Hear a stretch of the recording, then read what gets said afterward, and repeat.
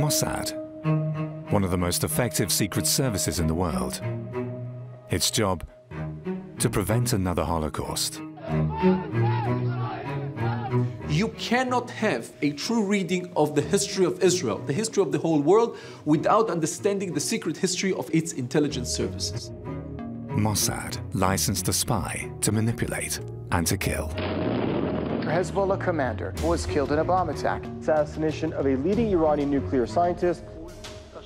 Mossad impacts global politics with spectacular operations. Mossad has been involved in every major incident in this region for the past 50 years.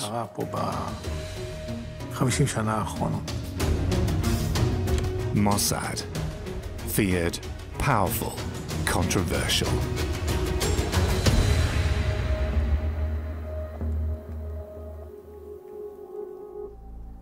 In the early 1980s, the situation along Israel's northern border escalates.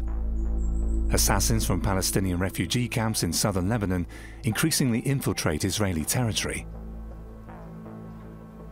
Mossad tries to hunt down the top terrorists, but it's powerless in the camps. After the PLO was chased out of Jordan in 1970, it set up its headquarters in Lebanon. Thousands of Palestinians have been permanently living here in refugee camps since Israeli independence. Terrorists have established bases, especially in the south. Israel's military strikes on those bases haven't solved the problem, but have merely provoked continued terrorist retaliation. Not even a ceasefire with the PLO can stop the bloodshed. More radical forces now set the agenda, ignoring the PLO's official policy.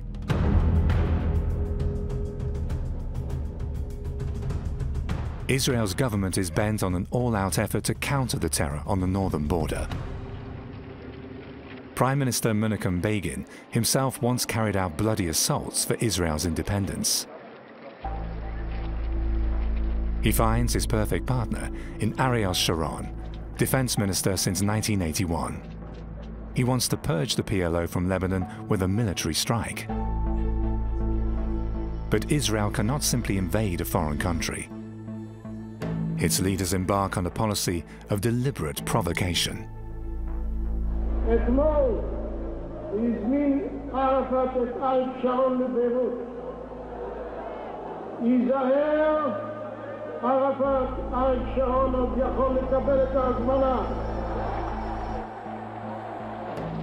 Sharon is looking for an excuse to invade Lebanon, to get rid of the PLO, expel the PLO, and the belief being that if you get rid of the PLO as a symbol of Palestinian nationalism, then Israel will more or less have a free hand to do what it wants in terms of the West Bank. Most of the Palestinian refugees hope to return to their old homeland. The PLO under Yasser Arafat has become a powerful political factor in Lebanon, running the camps almost like a state within a state. Begin and Sharon are determined to put an end to this.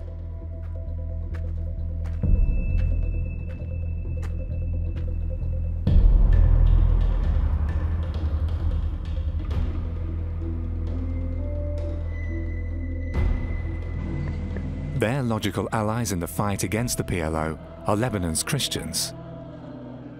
Mossad maintains close contacts with them, since the Palestinians are their mutual enemy. The Christian militia have been fighting against the PLO in a civil war since 1975.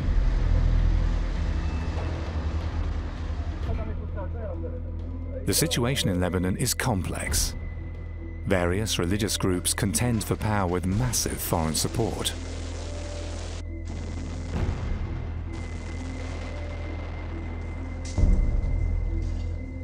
Israel supports the Christians, Iran supports the Shiites, and Syria intervenes with its military alongside the PLO. The Palestinians set up roadblocks. They identified Christians by their names and executed them. And the Christians did the same, sometimes without an ID. They held up a tomato. The Palestinians call it bandora, and the Lebanese call it banadura. When somebody said Bandora, they shot him. Beirut was the Wild West. Inside Mossad, there are doubts about the Christian militia's reliability, but supporting them seems to be the only means to influence events in Lebanon.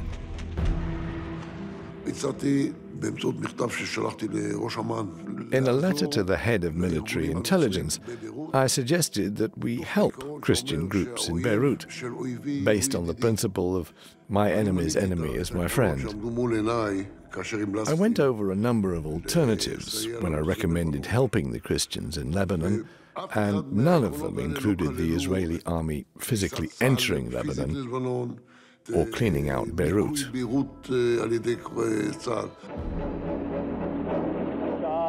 The time is 10:53. Israeli armored units entered 50 minutes ago, marking the beginning of the operation. No one can foretell how a military operation will develop. Mossad had discouraged an Israeli intervention in the civil war, given that the situation in Lebanon was too complicated. But Ariel Sharon has great plans. At first, there's merely talk about attacking PLO bases along the border. But the real goal is to destroy the PLO's infrastructure all over Lebanon and to expel the Syrians. After that, a pro-Israeli regime is to be installed. 2 months after the invasion, the PLO actually retreats from Lebanon. Sharon's strategy seems to work.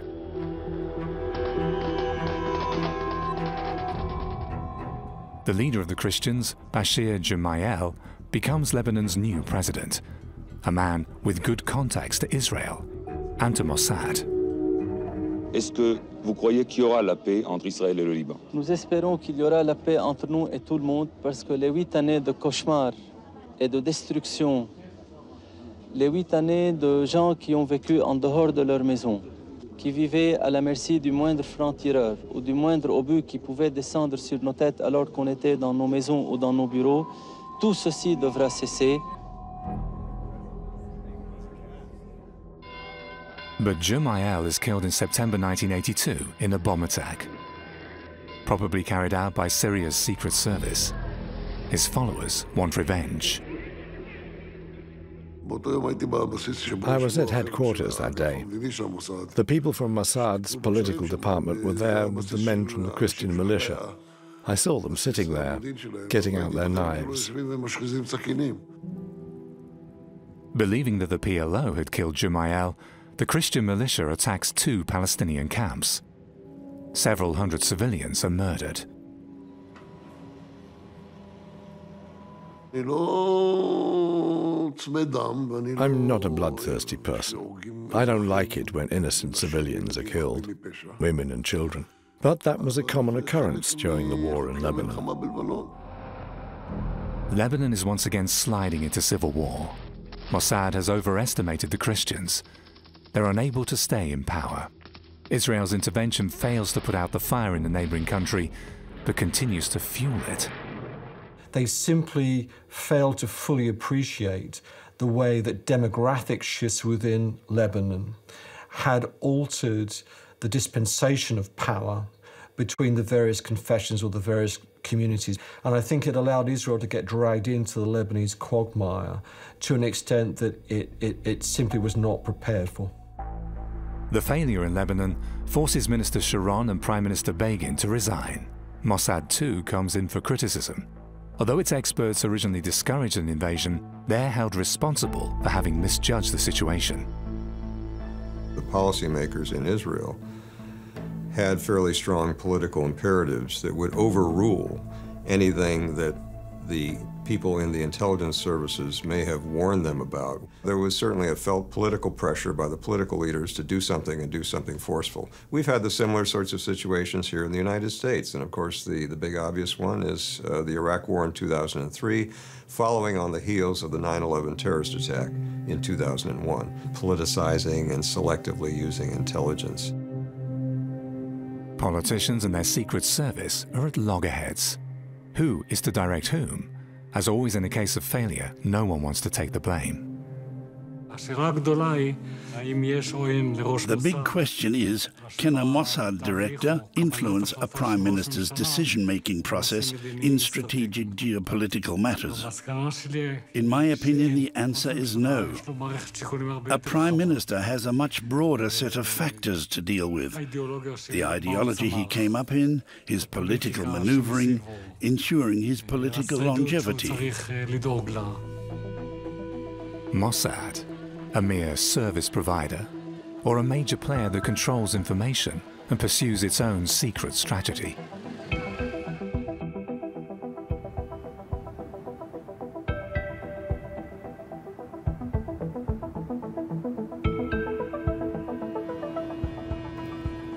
Mossad's real power becomes conspicuous in East Africa.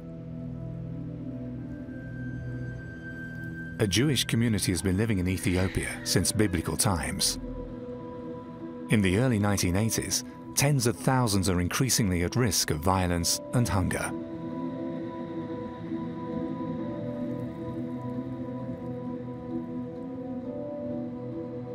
Mossad is expected to bring the Ethiopian Jews to Israel, as decided by Prime Minister Menachem Begin in the late 70s. At the instigation of the Secret Service, thousands fled to refugee camps in neighboring Sudan, where they now await their rescue. It has to be carried out in secret, since the Arab-born dictator of Sudan, Jafar al-Numiri, sees himself as Israel's enemy. Israeli intelligence is not in charge only on the safety of Israel, but also on the safety of the Jews. Even if they are not Israeli citizens, there is no other example in the world that an intelligence organization is in charge of citizens of another country because they come from the same religion. This is part of what makes us unique. This is what makes Israeli intelligence unique. Dramatic rescue operations are part of Mossad's founding myth. Hundreds of thousands are brought to Israel.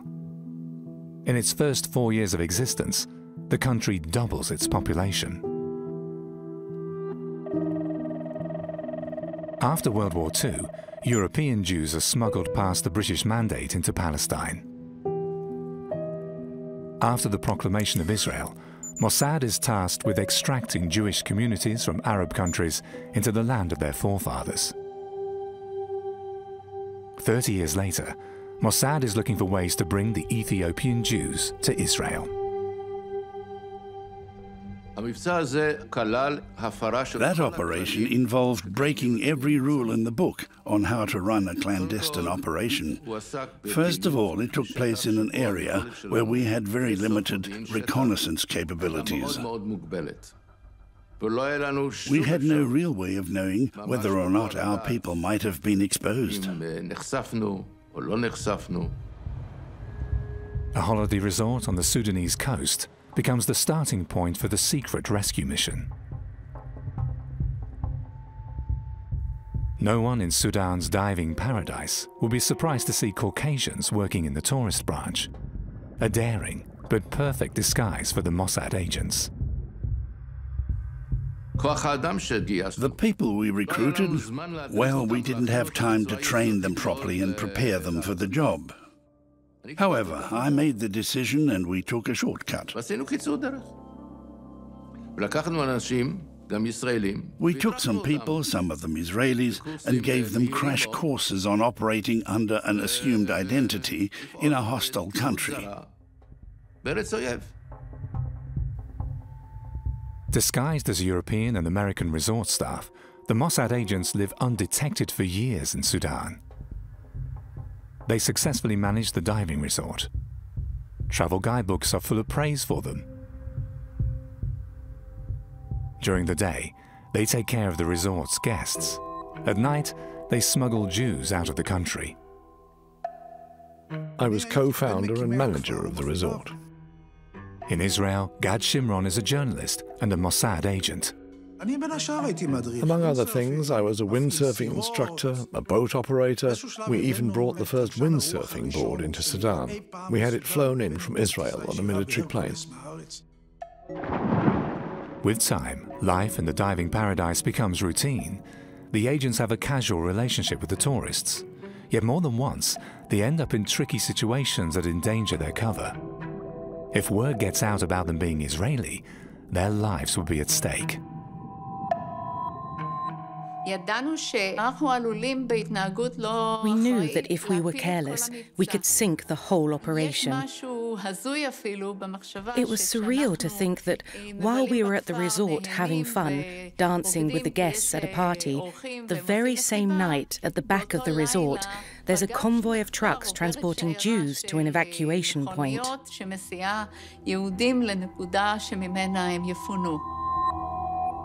The Ethiopians are picked up at the refugee camps and taken by boat across the Red Sea to Israel.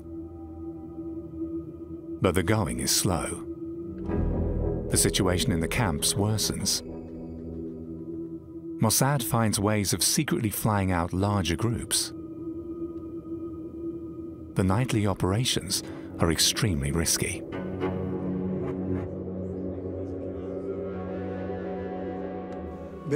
Once we stumbled into a Sudanese army ambush. About 60 Sudanese soldiers suddenly emerge from the dark, armed with AK-47s. Suddenly I see Danny with his hands in the air, shouting at the officer, "You're a moron, you're an idiot. I work for the tourism industry. I take tourists on nocturnal dives and you open fire on me? I'll be in Khartoum tomorrow and lodge a complaint with the chief of staff." The officer, all embarrassed, mumbled an apology, gathered his men and left. There are several clashes with Sudanese soldiers. But Mossad manages to carry out further transports by bribing the ruling dictator with considerable sums.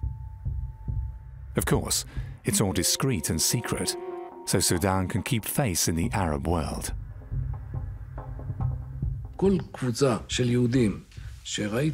Every group of Jews that I saw pulling away from the shore with the naval commandos or going up in the plane brought with it enormous satisfaction.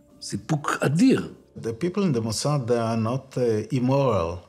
And if they have to choose between bringing Jews from Ethiopia to Israel to killing I don't know who, most of them would prefer to bring Jews from Ethiopia. So yes, it was a positive assignment. Who are the people that risk their lives for Mossad? What inspires them? I know that part of the image of a Mossad operative is the guy with the knife in his teeth, James Bond with his fancy weaponry.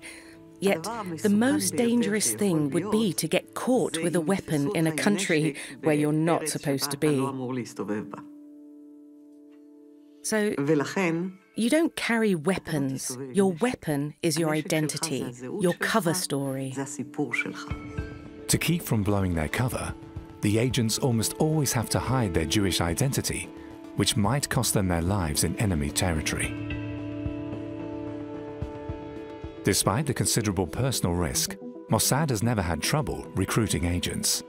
Its budget has increased in recent years, its manpower expanded.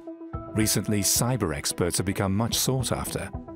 Yet, right from the start, recruiters looked for a certain type of personality. You must be a reliable person with strong morals. On the other hand, you must have the ability to be someone else entirely in certain situations. However, the combination of these two qualities is hard to find. Generally, people are either honest and just, or they're crooks. That's why operatives are so hard to find. That's why only 1 in 1,000 fits. People who fit the profile have bright career prospects. The close connections between the security sector and politics in Israel are a real door opener.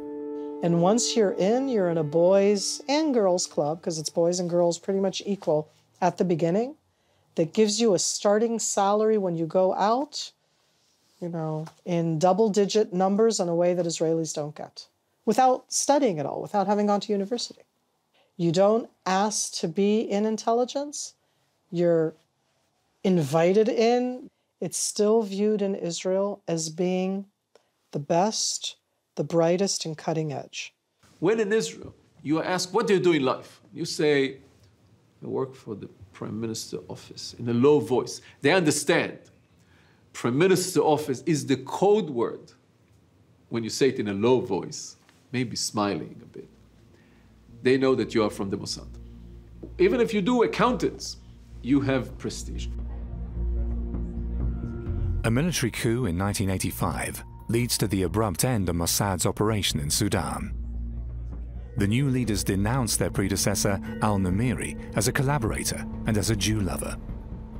Things get dangerous for the Israeli agents, and the coastal resort is abandoned. For nearly 10 years, Mossad smuggled Ethiopian Jews to Israel. In a race against time, 4,000 people die before the agents can save them. Yet overall, the operation is a huge success for Mossad. About 20,000 Ethiopian Jews are brought to safety by 1985.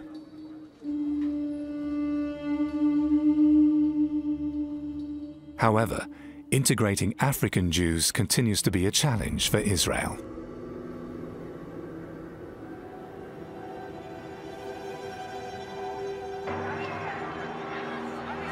In 1987.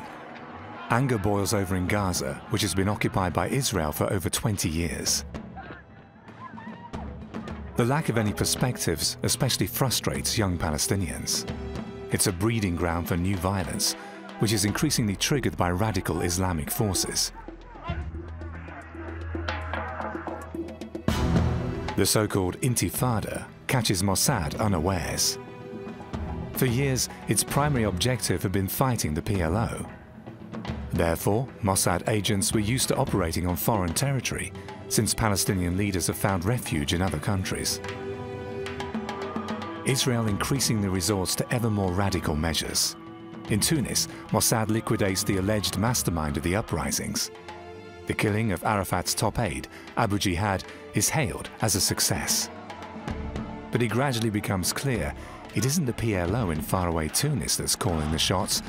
It's the people on site who revolt against Israeli occupation. The longer the uprising lasts, the louder the call for a diplomatic solution. Israelis and Palestinians finally sit down together on neutral territory in Oslo, Norway. After years of killing, and for the first time, the two sides discuss possible compromises. Israel's Prime Minister, Yitzhak Rabin, hopes for a lasting peace. Prime Minister Rabin didn't want any involvement of the intelligence services. He and his foreign minister, Shimon Peres, felt that too often they tended to see things through their gun sights.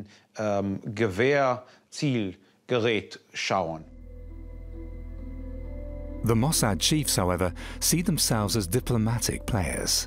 After all, they have been actively involved in the peace treaty with Egypt. But now they're sidetracked by their own political leaders. The head of Mossad rushed over to Rabin and told him, "Sir, something's going on in Europe." Rabin's answer was, "Drop it, I'm aware of it," without sharing, without telling him what was going on. Peres used to say, "What do intelligence services know? What did they know about Munich? What did they know about Pearl Harbor?" Therefore, he thought he could do without their advice. As a result of the Oslo talks, Israel and the PLO signed a peace treaty in Washington in 1993. Yitzhak Rabin and Yasser Arafat received the Nobel Peace Prize the following year.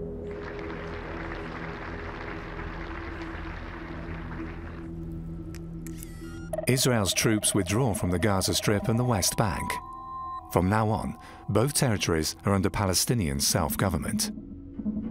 In return, the PLO agrees to establish a security force to put an end to the assaults on Israel. Matters of dispute, like the Israeli settlements or the status of Jerusalem, are left unresolved. But Yasser Arafat no longer speaks for all Palestinians. A new radical force has gained in strength, the Islamic terror organization Hamas. Their goal, a theocracy and the destruction of Israel. Sheikh Ahmad Yassin founded Hamas with the outbreak of the Intifada in 1987. An Israeli court sentences him to life in prison, but that only makes Hamas stronger. After the peace accord, Israel expects the PLO to take action against Hamas's terror, since operations carried out by Israeli intelligence could endanger the peace process. The main approach was that the Hamas is a problem, but as long as Yasser Arafat and the Palestinian Authority want to continue and see an interest in continuing the peace process, they'll take care of the Hamas. The problem was that at a certain stage, the Palestinian leadership decided probably to slow down or its war against the Hamas, and this were where the troubles started. A fatal error. Hamas's suicide attacks stun Israel's cities. The Islamists want to undermine the peace process. Mossad has no remedy for dealing with the new threat of fanatic suicide attackers.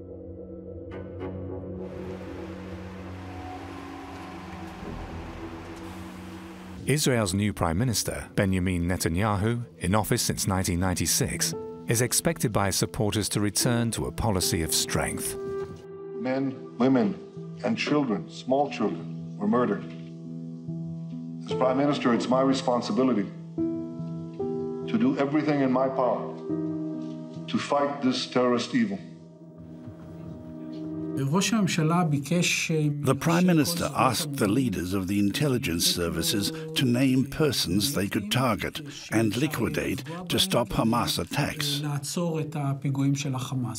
At Mossad, we worked on finding out who we could get close to. But the leaders of Hamas were in Amman, Jordan, and we couldn't get near them. We had to know where they lived, what car they drove, where they worked, what routes they took, all details that made it possible to liquidate them. For operations in Jordan, Mossad has to create a new basis first. The Secret Service had withdrawn from there to a large extent in 1994, so as not to endanger the peace treaty. Yet now, peace, once more, has given way to fighting and killing.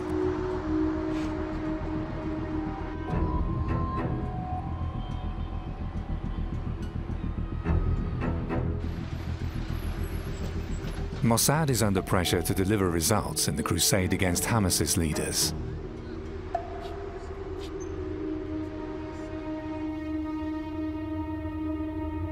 Mossad agents prepare a list of possible Hamas targets in Amman. However, their superiors hesitate.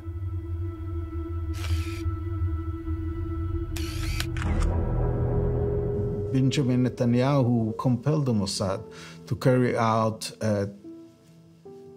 an act in Jordan, and the Mossad didn't want to do it, and Netanyahu pressured the Mossad. Sometimes politicians need to show the public some results. And then the easiest outlet is the Mossad or the IDF, the Israeli military. Netanyahu wants to strike at the heart of Hamas. Khaled Mashal, Hamas's Politburo chief in Amman, becomes the first target. Nothing should suggest an Israeli strike. Jordan's government fears Palestinian uprisings in the refugee camps.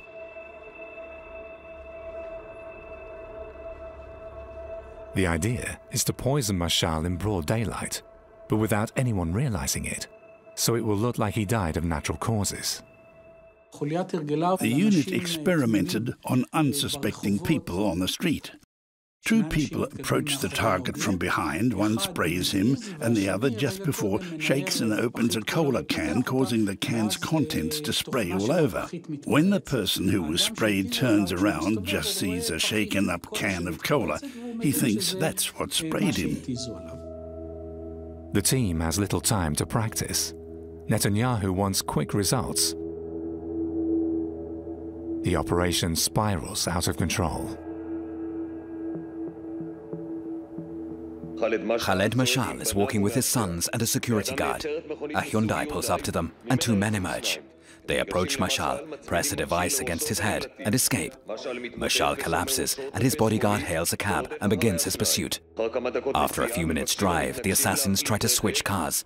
But when they get out of their car, Mashal's bodyguard attacks them and the Jordanian police arrive. Mashal is taken to the hospital in critical condition. I think there was something very positive there, but their excessive motivation led to a serious mishap. Because my briefing was, if there's anyone near Mashal, no matter who, do not act. And Mashal unexpectedly came out with his driver and two children, and our people went ahead anyway. Mashal is a mortal agony. Two Mossad agents are exposed and end up in custody.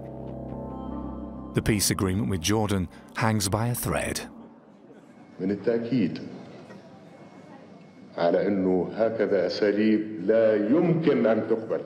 Hussein said that if Mashal dies, he'll have a Palestinian uprising on his hands, and he'll have no choice but to execute our two operatives. So they decided to make a deal with Hussein. We'd save Mashal's life using the antidote, and the two captured agents would be released. Grudgingly, Israel consents to save the terrorist's life. Nevertheless, diplomatic relations with Jordan are severely disrupted. Former Mossad Deputy Director Ephraim Halevi is summoned.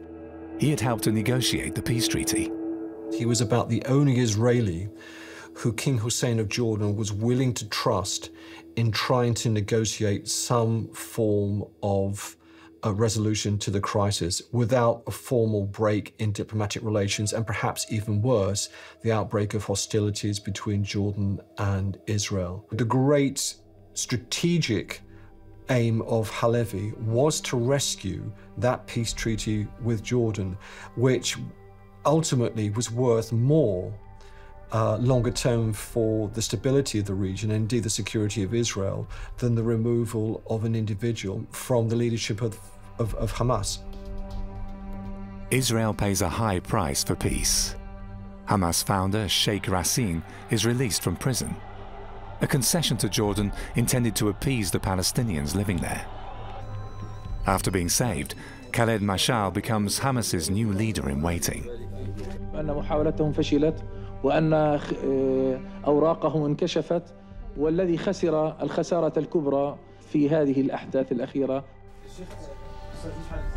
Mossad's operation was supposed to weaken Hamas and curb the suicide attacks. The opposite occurs. In September 2000, Islamists unleashed the second intifada against Israel. The number of suicide attacks rises.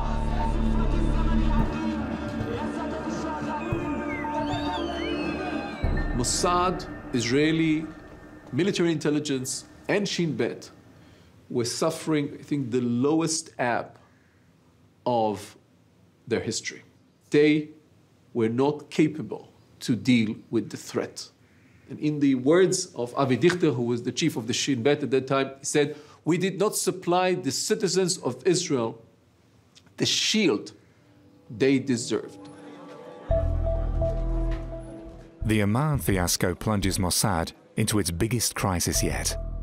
What's left of the once hard-hitting Secret Service?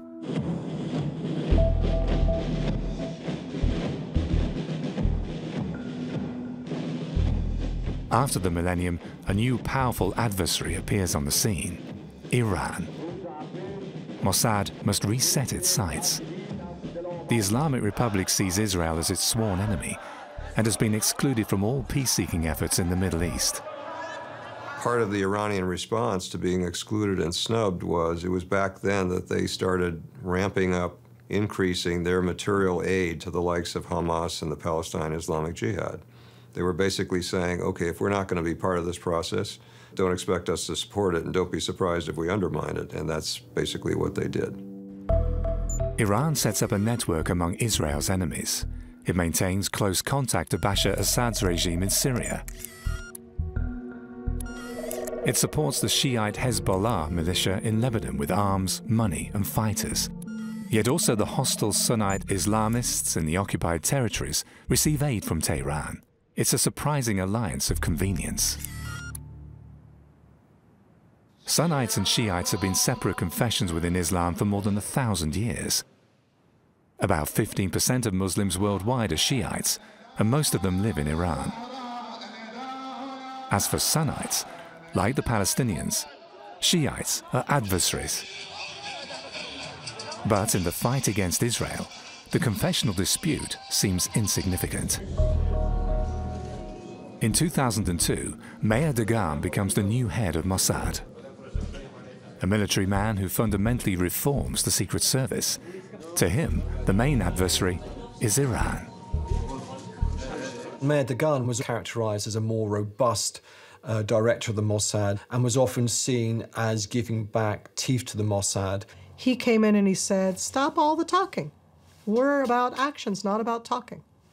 And he focused the Mossad for 8 years, action-based, clear operations.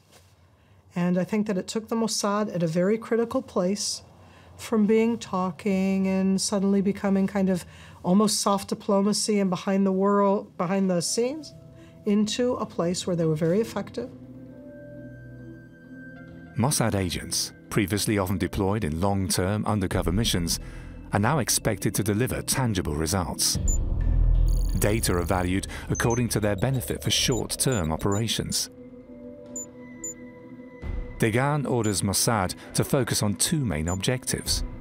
First, fighting the anti-Israeli network behind terrorism.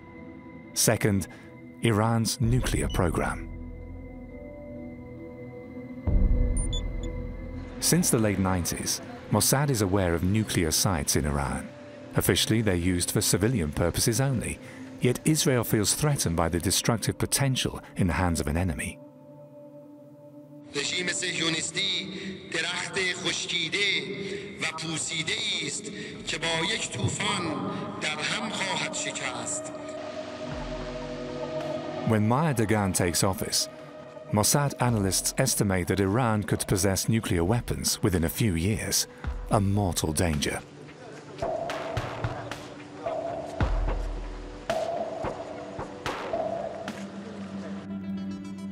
For decades, Israel has been fighting every nuclear ambition among its neighbors. The small country could be wiped out by just a few atomic bombs. For a long time, Israel has hushed up its own nuclear program in the Negev desert. Not until 1986 was it revealed that the reactor there had been producing weapons-grade plutonium since the 1960s. An additional secret service was specifically set up to collaborate with Mossad to obtain the data needed for Israel's bomb. To date, Israel is considered the only nuclear power in the Middle East, and Mossad does everything to keep it that way. When Iraq's dictator Saddam Hussein builds a reactor in the early 80s with French support, Mossad tries to stall the program with diplomatic pressure and sabotage. Then Israel's government orders an airstrike. The site in eastern Iraq is severely damaged.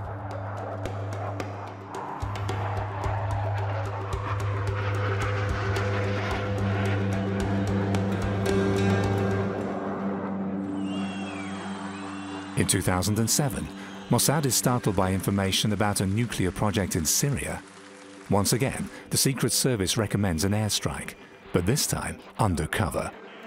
Israel doesn't go public with it until 10 years later.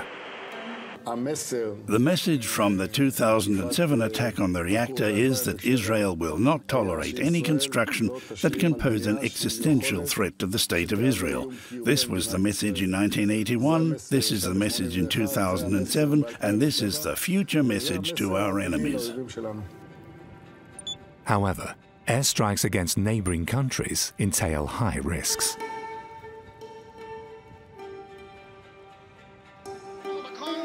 In the case of Iran, Mossad warns of incalculable consequences.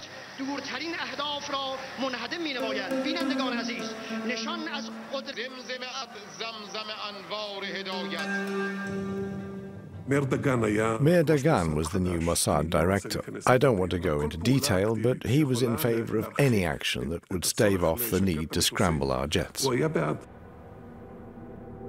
Dagan prefers to secretly weaken Iran using unconventional alliances.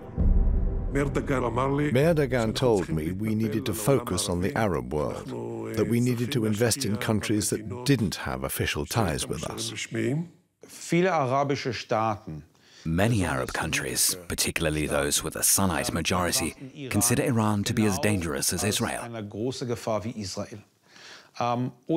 By collaborating with Israel, they see an opportunity to ward off Iran's nuclear threat. Sharing secrets with the Arabs? Resistance is fierce within Mossad. But the new policy provides important access to Iran. Israel wants the West to join in and intensify the pressure on Tehran.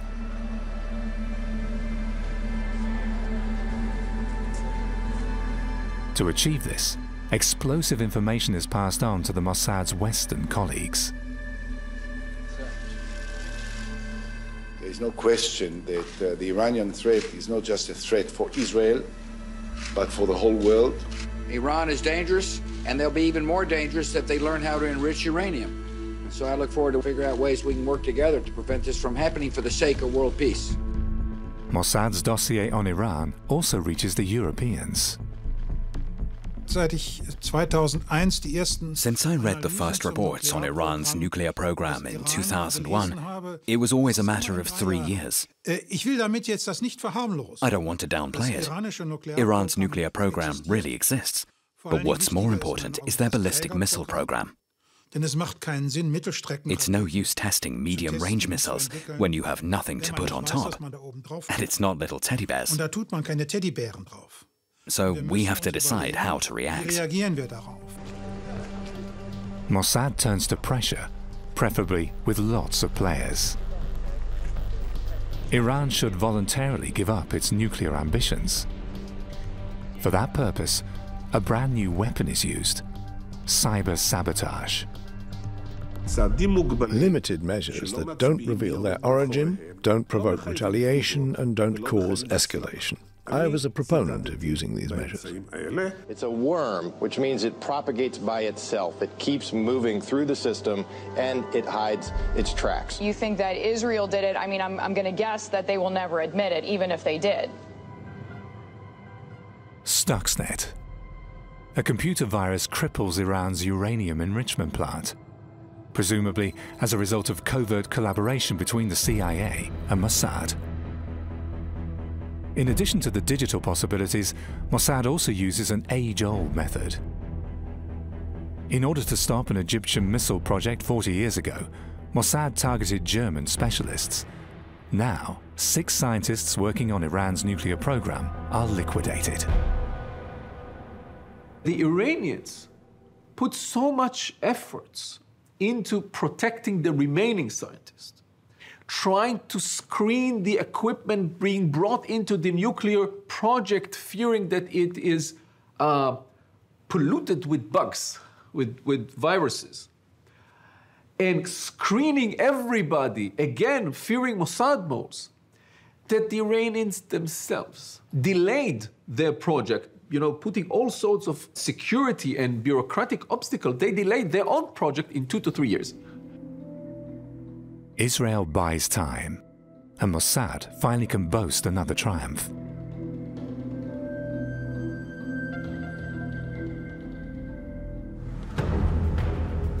More than 700 kilometers of walls and fences are intended to protect Israel from the West Bank's assassins. Mossad teams attack the masterminds of Hamas's and Hezbollah's terror. The number of assassinations in Israel declines. Lebanon's Hezbollah says Israel assassinated one of its top leaders. Ahmad Maghniya, one of the group's top military commanders, died in a car bombing in Syria. A high-profile success for Mossad. Maghniya has been on Mossad's list for nearly 30 years. Targeted killings are controversial, even in Israel. It's a method that goes back to the beginnings of the Jewish underground in Palestine. You don't kill unrelated people, you kill your adversaries, your enemies, because by killing them you're saving the lives of others. That's the rule.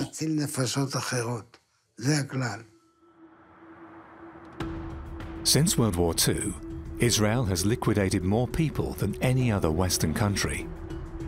According to estimates, at least 2,000 people have been killed. Did it help Israel in the long run? Not really. But it forced the terrorist decision-makers to reconsider their tactics. A terrorist on the run is quite different from a terrorist who isn't on the run. Intelligence organizations can be quite effective in combating terrorism, but the problem is that they don't solve the problem. The problem is political, economic, societal, cultural, education, and you have to deal with the sources of the problem. Otherwise, it will always be a war between intelligence organizations and terrorists. The strategy of targeted killings is also criticized within the intelligence services. Most Israeli analysts I've met see it the same way. They say, sure, we're buying time. But today's Hamas fighters, or the people who fire missiles, aren't the problem. The problem is that the next generation will be even larger in numbers, more despairing, and more determined to take drastic measures.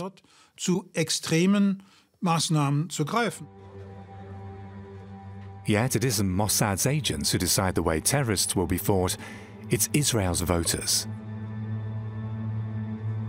And the majority of them is in favor of a crackdown. Israel comes from a very security background position. And that's not necessarily the frame in much of the Western world right now. Part of the challenge of today's world, and it's happened in the past before, is that most people want it to be, you're either with us or you're against us. And most people aren't willing to go to the place of, I can agree with both sides. In 2010, a Mossad operation causes international outrage. Agents are filmed by security cameras while liquidating a man in Dubai. The target is a top Hamas functionary. In Israel, there's a show of solidarity for Mossad. Many people apply. Others offer their passports as a cover. The following Purim, which is our Halloween, the most popular costume was to have tennis clothes, a gun, a shirt saying I'm from the Mossad, and a tennis racket. Mossad and Israeli intelligence are the last cow that was not slaughtered in the Israeli public opinion. The ones who are keeping you safe, risking their own lives, are the people from the Mossad and the rest of the Israeli intelligence. A monument near Mossad's headquarters in Tel Aviv, commemorating the men and women who have fallen in the line of duty. Casualties of a war that will never end.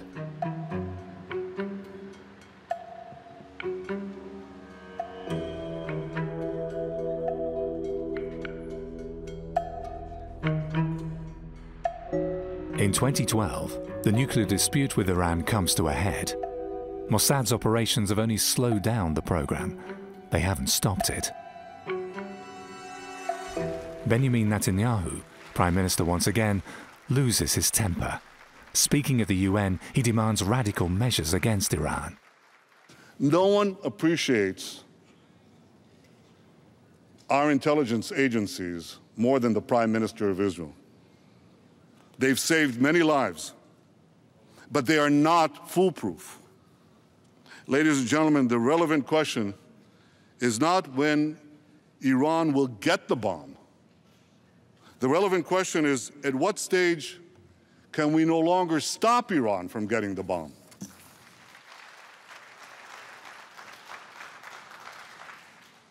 A red line should be drawn right here He was ready, he was willing to go to war against Iran. There is something fetishistic in Netanyahu's mind about the Iranian nuclear project, and we pay a price for this because it turns Israel into Iran's main target in the Middle East, and we shouldn't be Iran's main target. They can have other targets. They don't need us.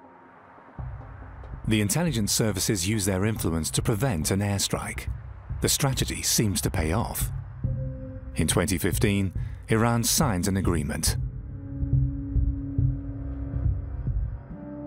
The United States has achieved a comprehensive long-term deal with Iran that will prevent it from obtaining a nuclear weapon.